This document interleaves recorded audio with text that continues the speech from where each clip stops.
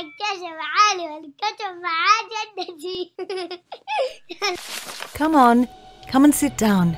Listen very quietly to a story. I love listening to stories, don't you? I'm Mimi, and I tell stories.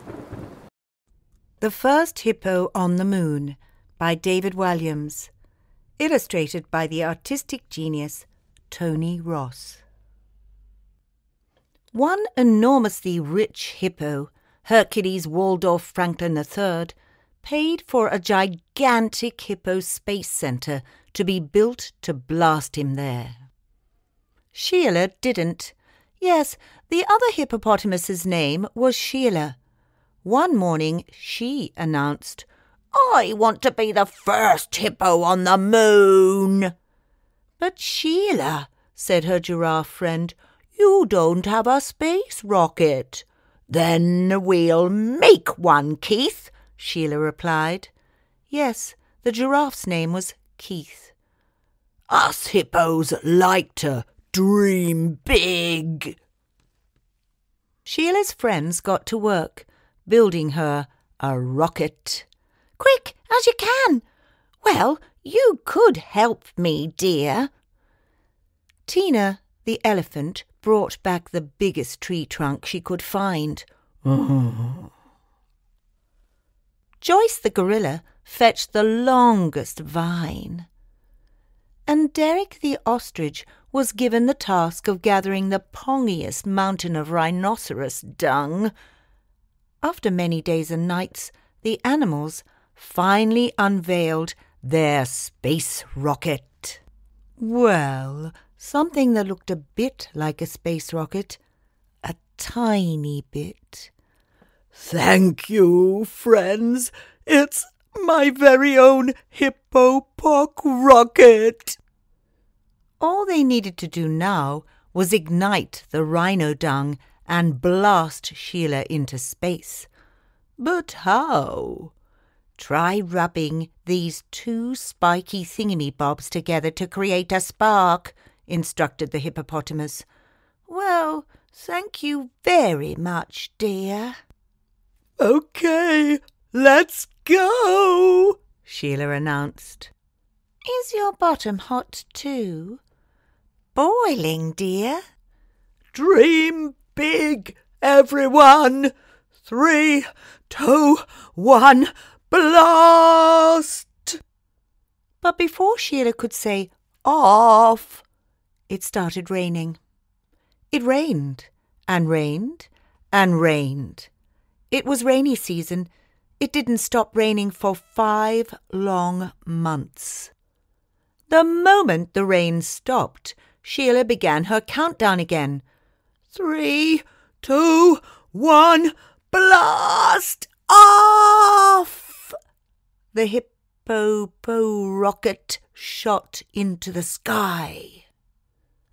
The hippopotamus watched as the earth became smaller and smaller, and the moon became bigger and bigger. But in deep space, disaster struck. Sheila was so busy munching on her shrub sandwiches that she didn't spot what was hurtling towards her. A giant asteroid! The Hippo-Po rocket smashed into hundreds of pieces, sending the shocked hippopotamus spinning wildly through space. She tumbled towards the moon. Boom!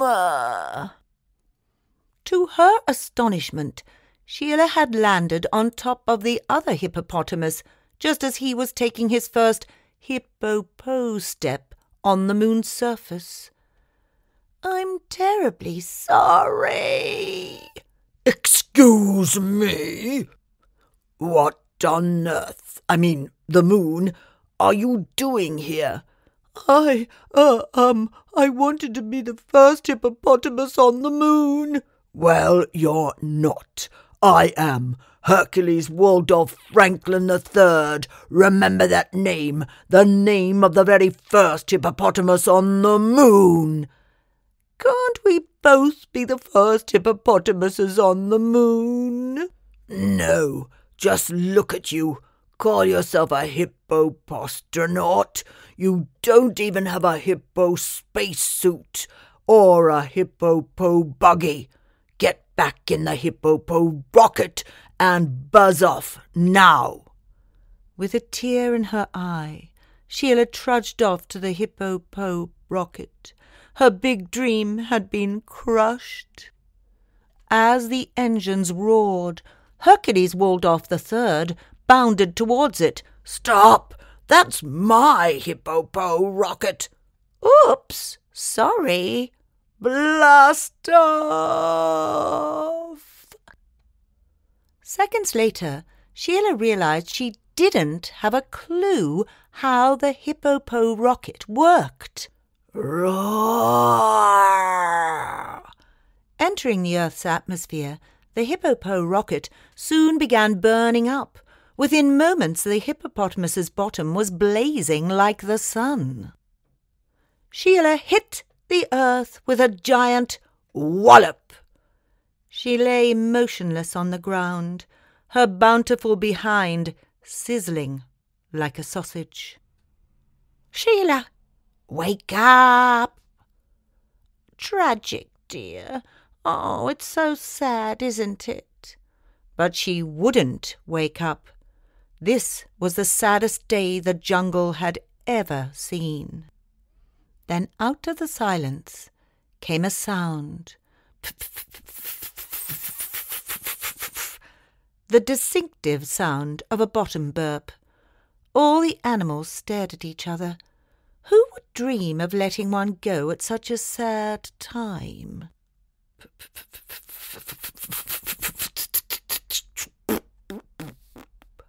Another one, longer and louder than the first. It was Sheila. What's that awful smell? Try and breathe through your mouth, dear.